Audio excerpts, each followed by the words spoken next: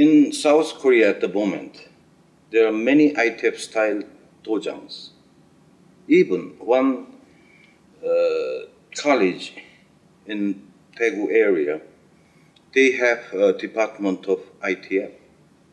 So they're studying ITF style of Taekwondo, and also they're teaching ITF style of Taekwondo to the South Korean athletes. So I was asking to Mr. Chang, why not we can have a WTF style of dojang in Pyongyang?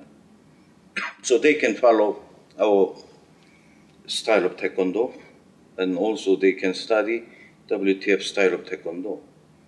So it's most welcome to any Taekwondo masters in all over the world. They can teach ITF style or either WTF style.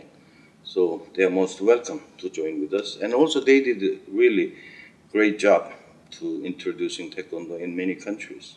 I think without them, Taekwondo is really impossible to Taekwondo become an Olympic sport.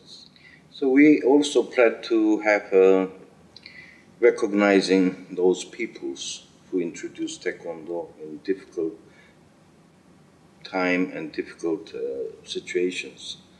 So we will recognize all the important ITF or WTF grandmasters in very near future. Maybe when we have a big celebrations in 2009, we'll recognize them as a hero of introducing Taekwondo in all of the world.